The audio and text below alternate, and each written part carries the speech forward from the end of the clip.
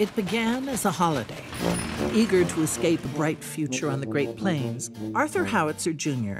transformed the series of travelogue columns into the French Dispatch, a factual weekly report on the subjects of world politics, the arts, high and low, and diverse stories of human interest. You don't think it's almost too seedy this time? No, I don't. For decent people. It's supposed to be charming. He assembled a team of the best expatriate journalists of his time: Berenson, Sazerac, Kremens, Roebuck, Wright.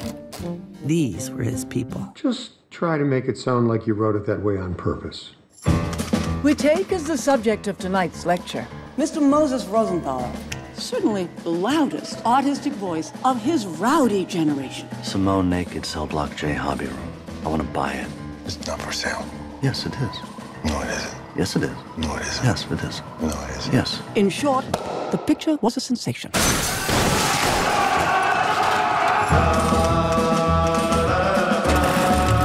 The kids did this. Obliterated 1,000 years of Republican authority in less than a fortnight. What do they want? Freedom. Full stop. I'm naked, Mrs. Kremens. I can see that. Lieutenant Nescaffier. He is the great exemplar of the mode of cuisine known as police cooking. The aromas of the kitchen cast a spell, which was to be mortally broken. As you know by now, we have kidnapped your son. Oh, shut up.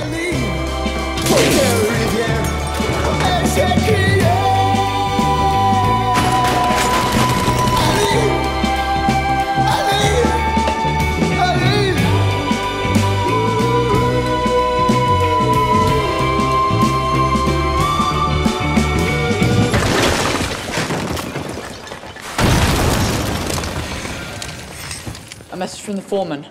1 hour to press. You're fired. Really?